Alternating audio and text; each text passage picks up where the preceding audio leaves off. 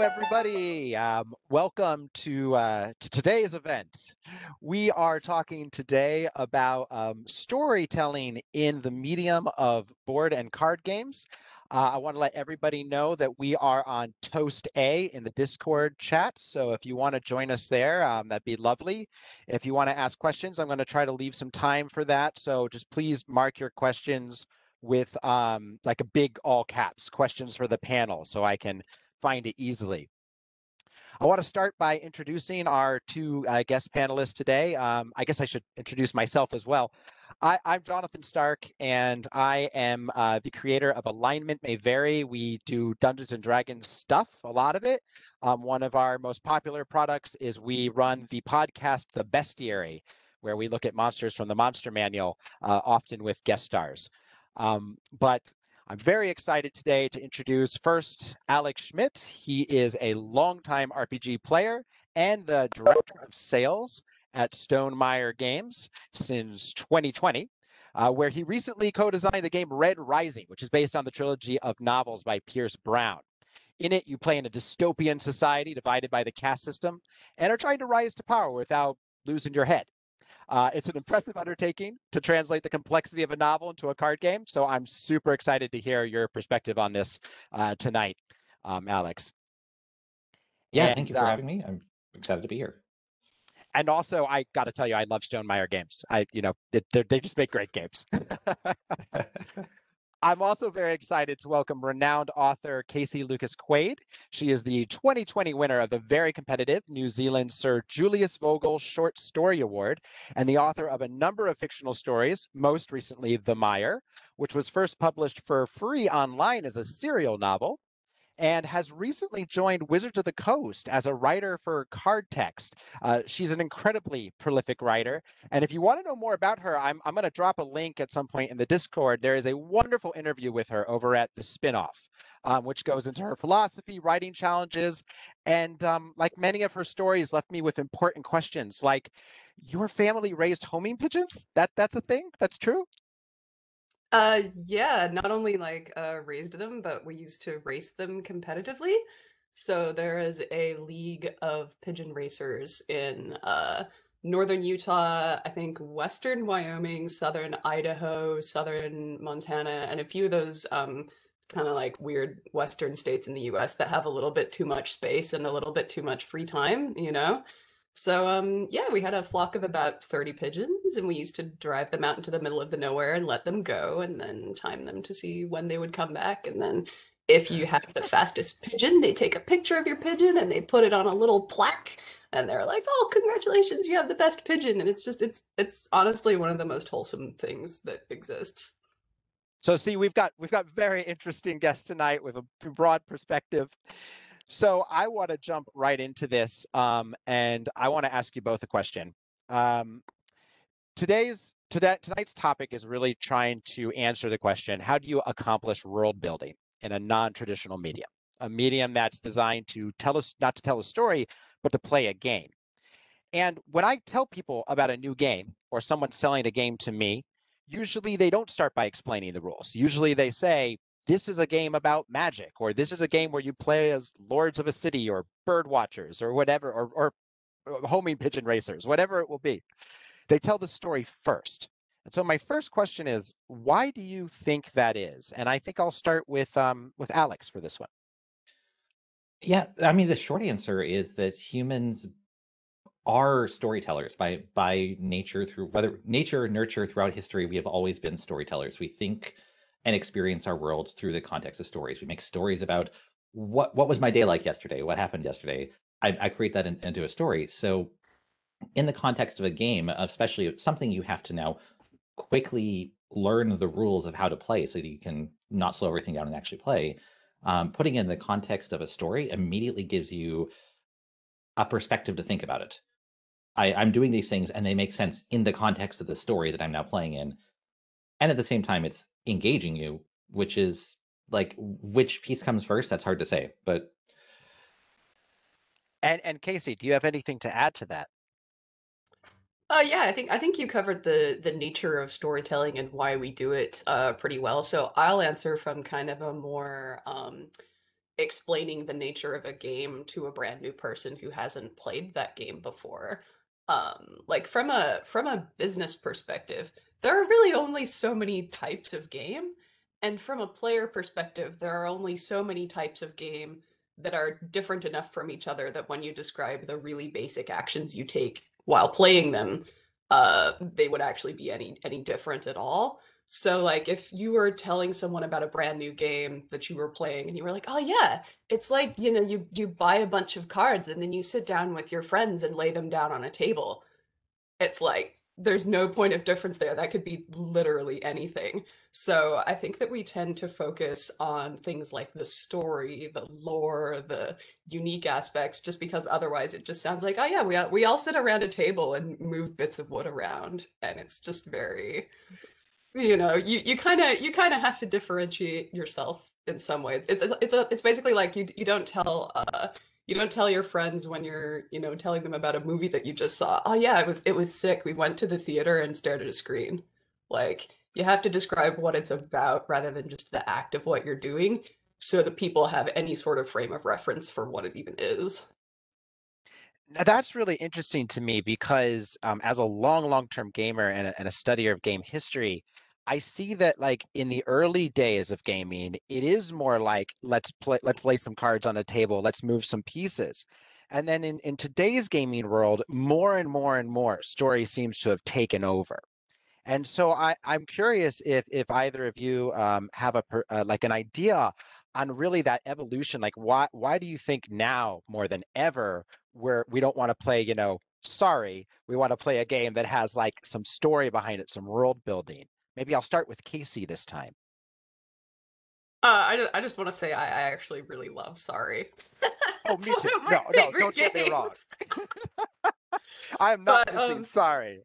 Sorry, I'm not sorry. I will not let you slander Sorry in front of me.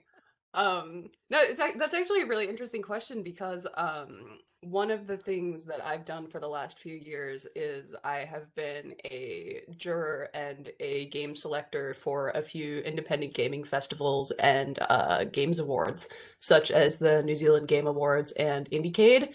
And one of the cool things about exploring some of the stuff that gets submitted to these festivals is you may not know about them and you may not hear about them and they may not become smash hits, but there are actually plenty of people still making brand new equivalents of like Sorry. And it's really fascinating to me why there tends to be this big explosion of story-driven games and also, you know, this the kind of continual evolution of less story-driven games. And I wonder if a lot of the reason why story games are becoming more popular these days is simply because there's a lot less gatekeeping in publishing and manufacturing than there used to be. There are so many ways that a person can write up a tabletop supplement and publish it online or publish it in print or get funding to get it printed or get funding to get a slick professional edition manufactured. And there used to be just so many more hurdles to jump over, and now there aren't.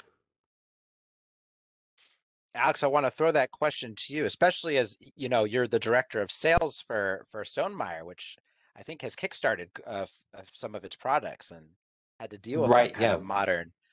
Yeah, what's your Yeah. So, perspective on that? so yeah, Stonemaier used to Kickstarter, and we don't now, but that's kind of a side matter. I would say that Casey is right that there are people are still making games. Like it's very hard to find a story behind Dominoes, or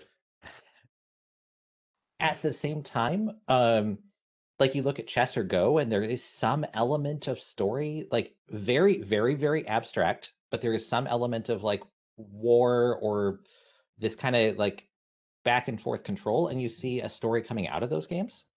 Um, and so there is this like presence of, even if there's not, you know, art on cards and like this like predefined story, there's this element of the story that takes place over the course of playing the game. um, that said, as far as selling things go, it is much easier in the same way that it's much easier to tell someone, "Hey, let's come play this game about fighting monsters." It's much easier to sell this game about fighting monsters than this game about moving this piece of plastic over this table and putting it a different place on the table. Um, like it's just easier, right? Like it's marketing. You have something to market there, and that's because people are, once again, connect to story. People care about story. And you said something in your answer there, Alex. You said that players create a story while they play. And I want to dig a little further on that. This idea of you telling the story versus a player telling the story.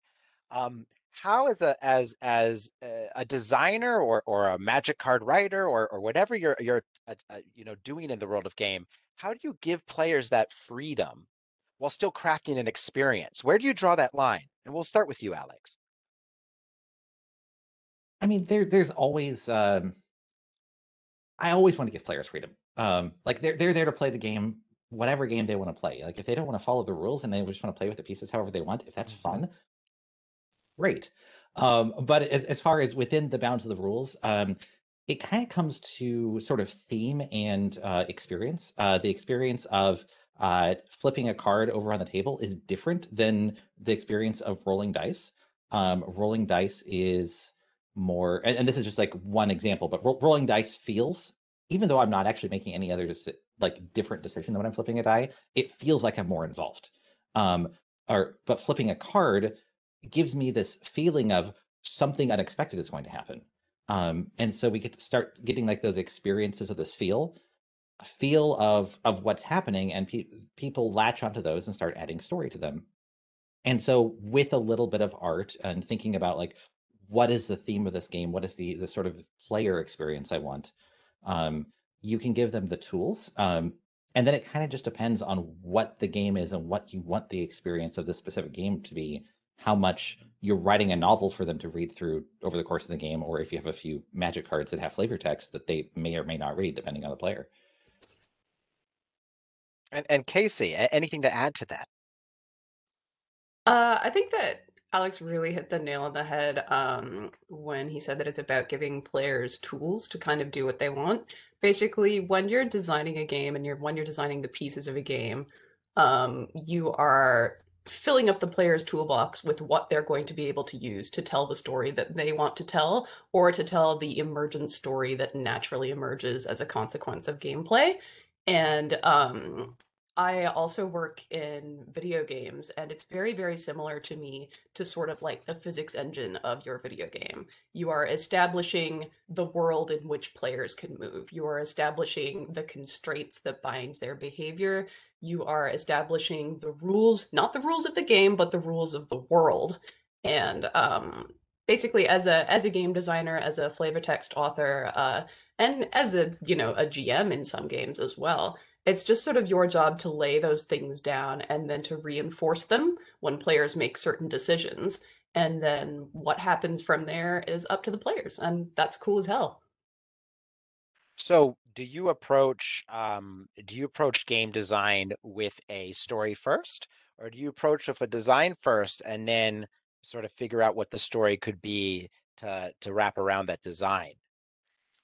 Oh, that's a tough one because I think I've done it both ways in the past. I know I was at a game jam last year called the Golden Cobra Challenge, if anyone here has heard of it. And if you haven't heard of it, I recommend Googling it because it's fantastic. And the game I designed for the Golden Cobras, I started with a mechanic in mind, which was what I wanted. I wanted it to be a game that could be played specifically over video conferencing software like Zoom or Google Hangouts or something.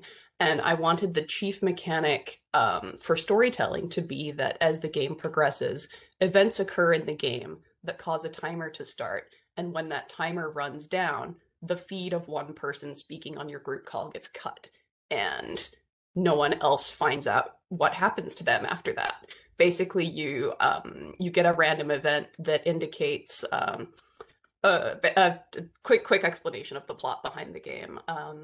Everyone who is a player in the game is a member of a conspiracy group or a heist team that has just broken someone out of like whatever futuristic sci-fi fantasy jail of your choosing.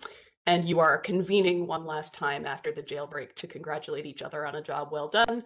But then you find out that someone sold you out and the space feds are on the way and they're coming for your group one by one, and the feeds just get beep, beep, beep as the game progresses. And all of that sprang from just wanting. I was just like, I think it would be cool if there was some sort of a game where you knew you only had 2 minutes left to interact with this person and their character, and that impetus was just sort of like, you're running out of time. You have to do what you want to do very, very quickly. But other times it's more like, I want to design a game where you drive a train. It's just very like, it's totally different depending on the project. I love that. I love the idea of that game, by the way. That sounds very cool. And Alex, your thoughts on that? Yeah, personally tend to go with the what do I want the player to be doing? What do I want the story to be first? And then try to find the mechanisms around that. Um, that's completely selfishly because I find it more fun to design a game from that perspective because I am hooked into the game sooner then. But like there's nothing wrong about doing it one way or the other for sure. And especially if you find a really cool mechanism like what Casey described, like that sounds fascinating. And like finding a way to work that into a story similarly would be absolutely amazing. Do you think there's a different skill set between game design mechanics and storytelling in game design? I mean, do you rely on, do you find like you need a team of people to really pull that together into a cohesive whole? Or do you think it's like a one man, a Renaissance man kind of title? You could do it all. I'll let Alex start this one. So I think that to have the best possible result, you want a team because people like you have people bringing different experiences and sort of double checking each other. Um, is it possible for someone to be good at storytelling and at mechanics? Absolutely. Um, and the board game industry is small enough that it's fairly uncommon to have a team unless it's like a couple of people working together. Um, Wizards of the Coast Magic the Gathering is actually going to be one of your exceptions to that. Um, but for the most part, like the fact that I like co-designed Red Rising is actually abnormal. Usually it's one person coming and doing these things. But when you look at the, like AAA video game industry, obviously you have hundreds of people working on these. You have teams on the story, you have teams on the mechanics. Um, and so I think the important thing is, or the answer is yes, they are different skill sets. One person can do both. And whatever you're doing, you want the two to make sure that the two are integrating as you're creating the game and creating the story. Casey, your thoughts on that? Yeah, pretty much what Alex said there. I have worked on projects where I have literally just been the only person other than the artist. I have done solo game jams where you just design the whole thing, including the art yourself, and your art always ends up mega ugly. Um, you have no idea how many dozens of people are involved in every single set of Magic the Gathering, though. So it's like you have these two kind of diametric opposites. Um, and then yeah, in video games, our team at Dinosaur Polo Club, including our contractors, is 18 people, I believe. And people are always a little surprised that it takes that many people to make games that look as simple as ours do. But that's because it takes a lot of work to make things look simple when they're not. And I think that when you are working on any sort of design project that has a lot of complex moving parts, what's really important about needing more than one person's input is just kind of covering your own natural blind spots and things you might not have thought of. And so, even if you're working on a game completely on your own, and even if you are doing a sort of one man Renaissance guy project, I do think it's really important to get at least some external feedback in the early drafting stages, because otherwise, you're just going to miss stuff. Like, we're humans, we miss stuff. That's just how our brains work. Now, I want to jump into some of your own individual experiences for a minute because you both come from some different parts of the industry. Um, so Casey, I wanted to start with you. When you're, I want to specifically talk about Magic for a moment because that's a really fascinating what you're doing. Writing cards for that is kind of a really interesting into that storytelling world in a very unique way. And so, like writing for Magic cards, it seems like it's the ultimate short story, like having to build an entire world in Twitter posts, you know? Um, how does that process work for you? How do you decide what to write? How does that even start? So interestingly enough, every single like card game that I have ever worked on has had a an approach where they consider the mechanics and they consider the art, and then the flavor text is kind of the thing that comes last once those other two have at least been um slightly designed, if not finalized. And that helps guide the flavor text a lot because basically you're in this you're in this situation where the visual look of the card, the mechanics, the thing that the card actually does, and the flavor text, they all have to be in sync. They all have to accurately reflect one another, but they all have to accurately reflect the source material from the story as well. So, like in Magic's case, you are reflecting the plane that the card represents. And yeah, it's an interesting process, but it's not actually that tough if you think about it as kind of a sort of a tip of the iceberg sort of approach. Like there is so much world building and so much lore and so many stories that are written about the planes in which magic takes place. And so when you're designing a card, what you're really doing is you are just shining a teeny tiny spotlight on a part of that world, be it like a single sorceress action someone can take, or a single creature, or a single character, or a single, like in the case of a land card, it could even just be a single building. And so basically what you're doing is you're taking this big piece of a pre-existing story, and you're just sort of like zeroing in on it for a minute. And what I try to do is I try to think of honestly, it's just sort of like what can simultaneously inform the player a little bit about this thing, but also be cool. You know? Like, with flavor text, you don't just want to be like, this is the big opera house in this city. It's where the opera takes place. And everyone's just sort of like, okay, you know? But you could instead make up a few lines from a famous opera that was performed there, or make up a bit of fake history that's just like, oh, does everyone remember when like the guy got stabbed at the opera a few years ago? You know, you can kind of take an opportunity to inject a little bit of story into it, or at least a little bit of history, and players can then do whatever they want with it. Do you have like a favorite Magic card, like flavor text? Do you have one that sits in your mind?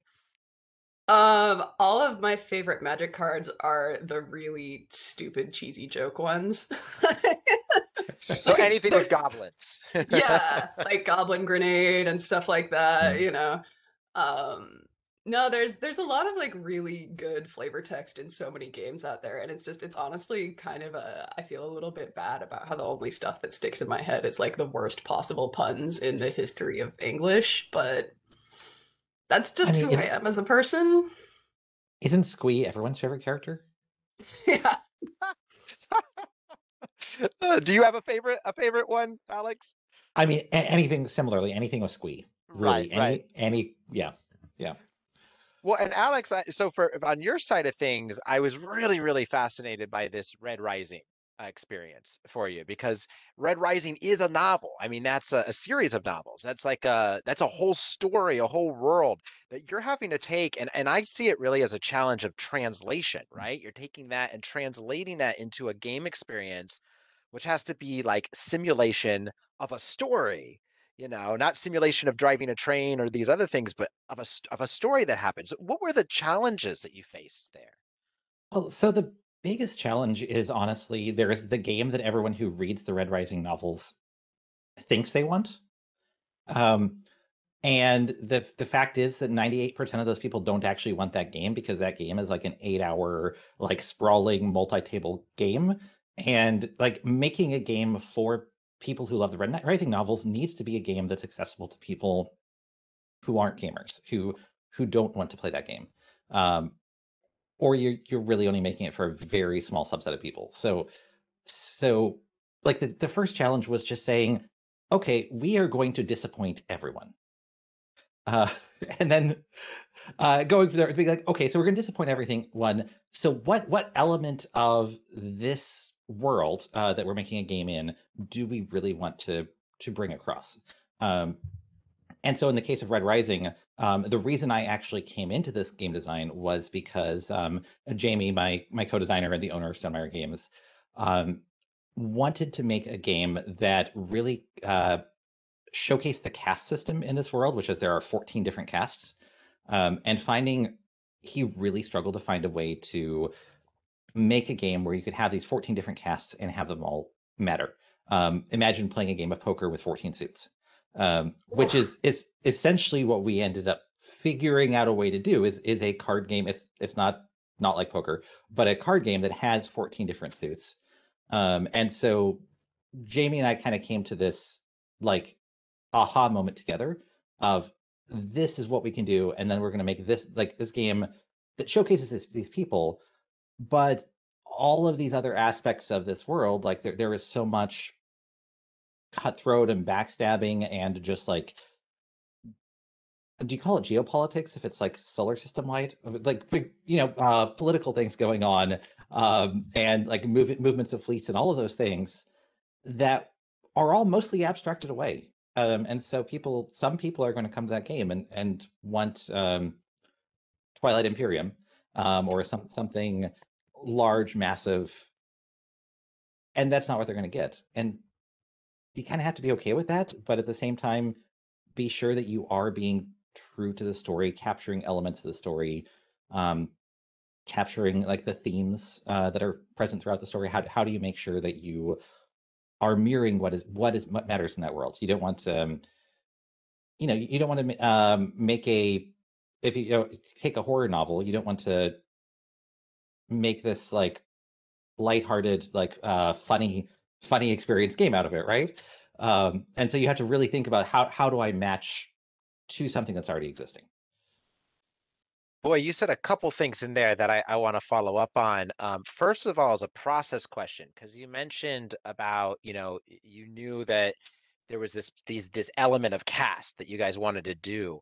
And that was a struggle to figure out how to do it. What was the process for you guys when you were trying to figure out, how to do that translation? Like, was this a round table discussion? Was it just throwing mechanics at a board and going, or what'd you do? Yeah, so it's really interesting because I was kind of the side person in a lot of that process. Jamie attempted to design this game I think he made 4 different games attempting to do this, and none of them worked. Um, if you're curious, he has a YouTube video about just like Stonemaier Games, the game I failed to make, about trying to make Red Rising and failing. And ultimately, he actually made this YouTube video and basically said, "Hey, if anyone else can figure out how to make this game, I want to publish it." But during this time, I was in Jamie's. Well, I still am, except for COVID. In Jamie's like regular game group, and so weekly we would play games and we would talk about things, and this would come up, and we'd sort of like brainstorm, discuss it, talk about other games that do similar things. Um, and so it happened very naturally over time, where we finally like hit on another much simpler game, Fantasy Realms, that has 10 suits of cards. And we kind of built off of the idea of this other game. But by the time we were designing it, we already had the answer. Well, I had the same question really for you, Casey, because you talked about this, this game that you'd had this idea for a mechanic, but then, had to come up with kind of a theme around it. What was that process like? Was that similarly, you had to like, spitball a lot of times or really throw a bunch of concepts out? Did you have any crazy concepts that just didn't go work? Yeah, I mean, in a general sense, I'm a big believer in iteration like that, and trying lots of different things, and then tweaking small variables, and then seeing what works when you tweak those small variables and try like a different version of the same thing. But in the specific case of All We Have Is Us, which is the game that I did for the Golden Cobras, that one just sort of worked the first time I tried it, which is unusual, and no one listening to this should expect that ever. I think I just got very lucky. But I think a good reason for that is just because when you're working with a very unique setting or a very unique mechanic such as timed Zoom calls, uh you sort of have to think about like what real life situation could we pretend that this is, and there aren't a whole lot of real life situations that can be 100% mapped onto Zoom calls with a countdown, so I just went with real life phone calls with a countdown, you know. And that was sort of the direction that it sprang from there. I was actually just going to be really nosy here. Alex, can I ask you something about the Red Rising game? Yeah, of course. Did you keep the dueling? Good question. So the dueling is you kind of it's actually depicted on the back of the board, but there's not like an active dueling um, element. Like the gameplay comes down to on your turn you're primarily placing a card in one of multiple locations on the board and then picking up a card from a different location. And there are effects that happen, but it's so the dueling is once again would be implied. You could get it, but it's abstracted. That actually That's takes me. Oh no, go ahead, Casey. Go, please. I was just gonna say that's totally fair because I was thinking about, you know, just when you were talking about the aspects of Mm, the story that you are choosing to bring into the game, mhm, I was really curious as to how something that has such sweeping troop movements and something that is so big and geopolitical, whether or not you'd also kept the really tiny kind of micro conflicts that are present in the mhm. book as well. For those of you that haven't read the first book, Red Rising, there is a cultural element of dueling in one of the main societies, and there's a pretty prominent spoilery duel scene that I won't go into great detail about, but it plays a big part in the story. And I was just kind of bending my brain a little bit, trying to think about how a game might capture all of the big stuff and then those kind of tiny conflicts as well. I don't know if you guys ever played the Big Daddy Dune game, but that game goes a long way toward trying to replicate the experience of reading Dune in a way that is just masochistic, but You very know, good, but very masochistic. yes. I tend to think of Star Wars Rebellion as a game that does a good job of capturing like sort of the overarching like the you said the troop movements and everything, but also having the moments like through card plays basically and missions, having those more direct interactions, those smaller scenes. But there aren't a lot of games that do that. No, I Well, think that a lot of games as a genre they try to kind of position themselves as one or the other.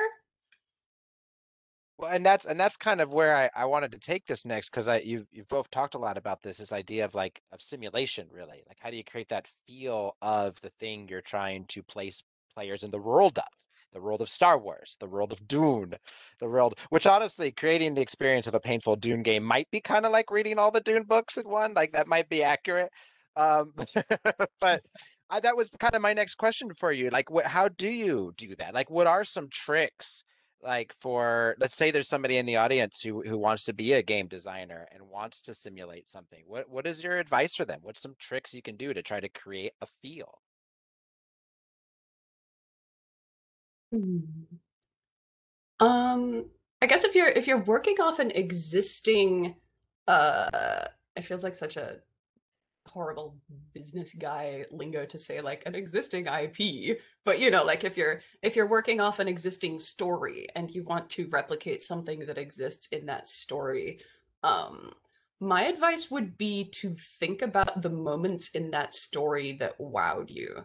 Like, what was the thing that made you excited to be reading this story? What was the thing that made you excited to be watching this film? What was the moment where something made you gasp in surprise or something made you go like, "Oh, that's clever." And then try to figure out how your game might replicate that.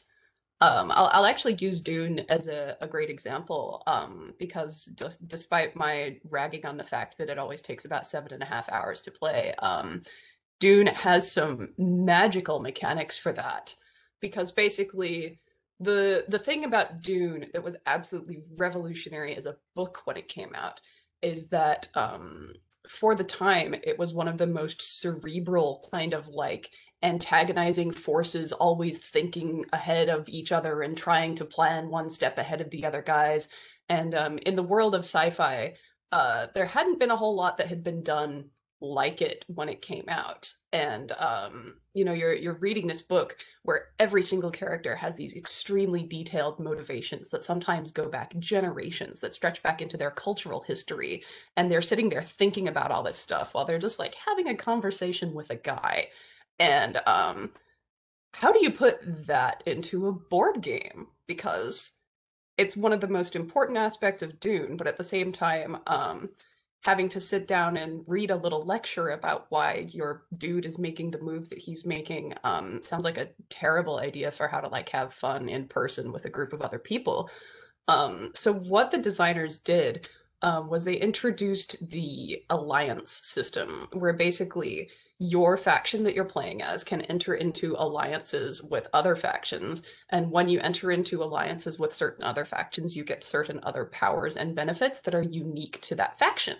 But then, of course, if you're allied with them, you are also beholden to them in certain ways, or you are required to come to their aid if they are being, you know, harassed. Or in some cases, there are certain win conditions that can be disrupted if two people are allowed to ally with each other, or if two people are allied with each other, it means that the win conditions for both of their factions change.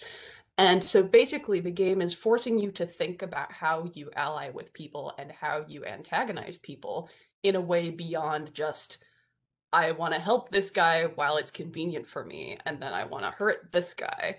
Because the way the alliance system works is that once you enter into an alliance with someone, you're kind of locked into it for a bit until a certain phase of the game happens.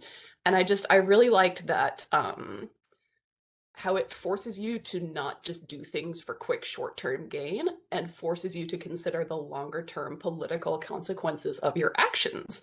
Like that's a really kind of zoomed out mechanic for a board game to have, you know, like you have to be thinking about whether or not the fact that your buddies with the Harkonnens is going to like screw you 8 turns from now, and each turn takes an hour, so you might forget by then, you know?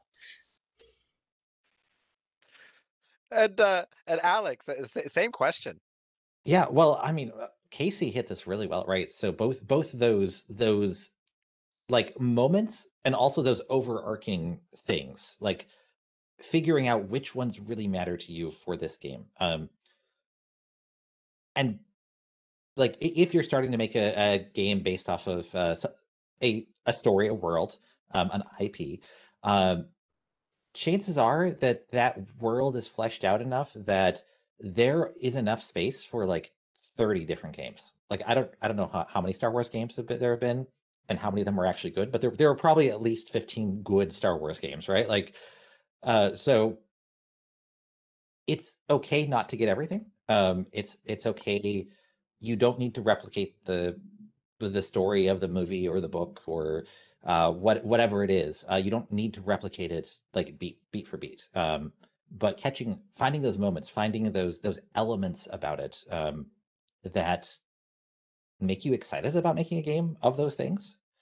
Um, and sometimes it's things like having a single, having a card that is just completely overpowered because that's the Deus Ex Machina character or moment of the game. And as long as that card is overpowered but works in the context of the game, then that's fine. Magic does this really well all the time. You have so many cards that are just like completely overpowered and broken, and then you have so many ways to counter all those cards. Um, yeah. Or I always think of the Yu-Gi-Oh TV show.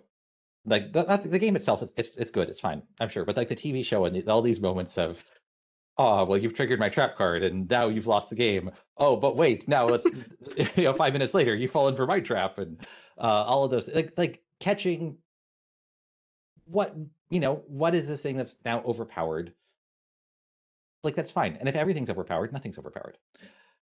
Like asymmetrical game design actually has become a pretty big thing recently, I think, around that, like Cthulhu Wars, I think about where, how do you make the elder gods feel like elder gods? They have to all be world ending of their own, on their own right. Right. Yeah. Going back to Dune, the Kwisatz Haderach has to be amazing. Like, whatever is the Kwisatz Haderach has to be amazing. And that's okay, as long as everything else is too. Well, and then going back like to oh, go ahead. no, just gonna say, going back to Yu-Gi-Oh, you make me think of those card holders that people used to carry around. Yes. That's really taking the game. That's the game influencing life, the story. But no, go ahead, Casey. I was just gonna say the thing that really kind of brings that home to me when I'm just thinking about like games that I've played over the years is like whenever someone is the first person to get to level 9 in Munchkin and every other person at the table teams up to just like annihilate them. And suddenly you've got like this one person who, if it's early enough in the game, probably isn't that powerful. But then you have like these 5 other people throwing like everything under the sun just to like keep this person from winning. And then you look down and it's like this person, with all their equipment at their level and, like maybe a couple of like booster cards, they're rocking about 32 points. And we're just going to hit you with like 60 points worth of damage because it just matters a lot that you don't win right now. And I really love games that allow you to just be completely over the top like that. It's very satisfying. And it's even more satisfying when someone actually manages to pull a win out from a situation like that because they have the, I'm countering your trap card with my I'm just putting this one back in the deck. Or like they have that one card in I think it's the spaghetti western munchkin expansion that's just called Ride Off into the Sunset, where like you can just play that card and just ride off into the sunset and win. It's just like because that's what cowboys do, right? Well, and tying this all back to storytelling is all of those are allowing the people around the table to make a story of their experience, right? Like you're thinking about that at Munchkin is that's an experience. That's something you then remember and you want to talk with each other about. Remember that time that I did whatever it is I did. I rode off into the sunset. Well, I'm if anybody has questions on the Discord, please post them now. We're on our last 7 minutes or so. But as I don't see any right now, I'm gonna keep going with some stuff that you guys have brought up.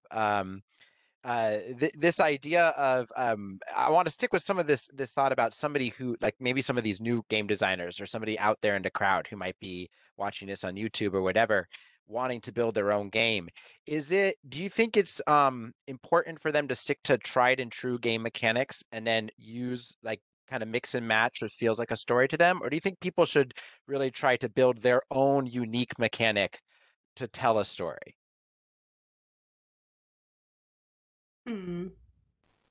I feel like it depends on what your goal is. I am a person who very much believes that before you decide what you are going to do, before you sit down to make a thing, you should decide what your goal is. Why are you making the thing? If you are designing a game so that you have a fun game that you can play with your friends and maybe chuck up on, a website for people to download for pay what you want, or just something that you're going to put up for free online, then I don't think you should follow any shoulds at all. I think you should do what sounds interesting to you and what you think could engage people and what you want to experience and what you want to experiment with.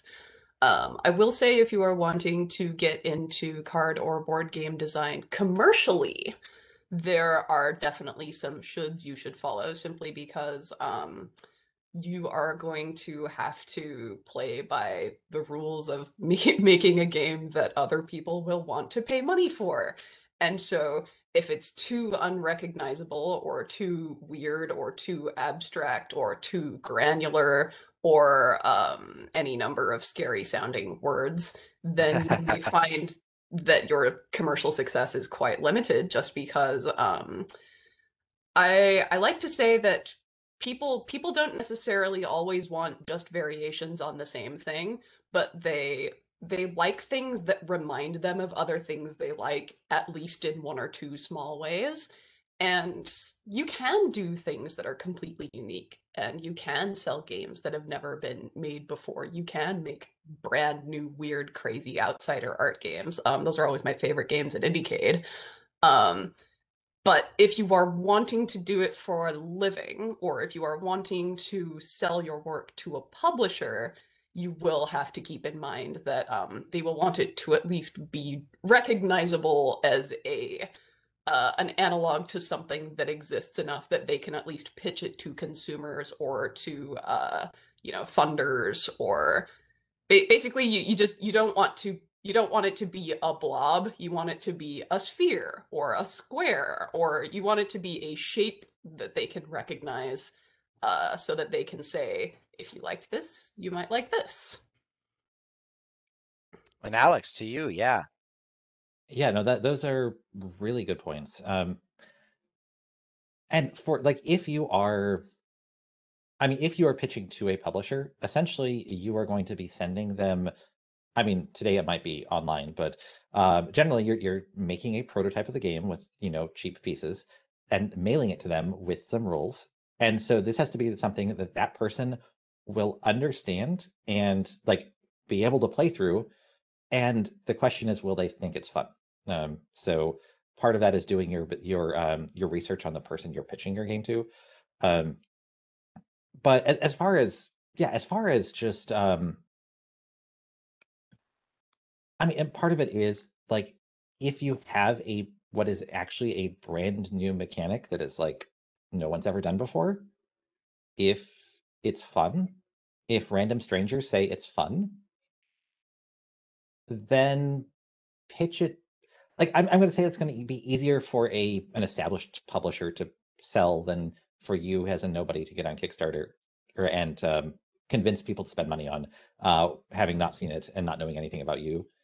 Um, and but ultimately, you're making a game because you want to make a game. Like very few people are. There's probably a couple dozen people in the world who are making a full-time like income on game design. Um, so do what's fun for you, not what you think is going to make you rich. There are much better things to do if you want to be rich. I love that. I love that. Well, we are on our pretty much out of time. I want to end us with just a purely fun question, quick question, um, and that is this: if you could make a game about any story, you got the license to whatever you want, what would it be? Start with Alex. Any story out there. Ooh, that is hard. There are a lot of really good stories. So this is kind of cheating. So there's a book series called The Deed of Paxnarian by Elizabeth Moon. This came out like the late 80s, early 90s. And like I grew up reading these books and they're essentially D&D. Like D&D novels that aren't officially D&D novels. And it's like the concept of the book series is how to have a paladin who is like not lawful stupid. This was like an argument like in the 80s, right? Like today when you look at D&D or whatever, paladins, there's lots of examples Right. of not that, but initially there was this thing of paladins being kind of dumb within their rule following. And so I just love that book series. It was very formative for me growing up. So being able to make a game that brought light to that book series, which in some ways is just could just be D&D, but it could be any number of board games. Like I would love to do that. And Casey, your answer.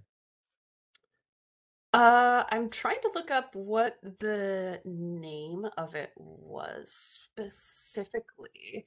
Although that honestly that paladin answer is fantastic for a number of reasons and explains why I either tend to love to play paladins when I'm in the mood to play a really enthusiastic moron, or I just can't stand them. So that lines up with my feelings on the matter We very are on closely. our last minute, so if you remember the name of that, Yes, there was a short story by China Mieville called Reports of Certain Events in London. And I would love to design a pathfinding game based on it because it's about feral streets that appear and disappear off city ooh, maps. ooh, I love that concept. Ooh, That's that's awesome. good. All right. Well, I want to thank everybody for joining us tonight, especially our two panelists. Thank you so much for being here. This was a really insightful discussion into some pieces of the game industry I certainly didn't know about. And I hope everybody enjoys the rest of the convention. Thank you so much for having us, and it was a pleasure to meet both of you. And thank you so much, Jonathan, for wrangling the discussion. Yeah, thank you, Jonathan, and thank you so much, Casey. Like I have had so much fun just hearing everything you had to say, and I've learned a lot from you today. Yeah, likewise. And thank you both. Take care, everybody. Thanks for tuning in. Bye.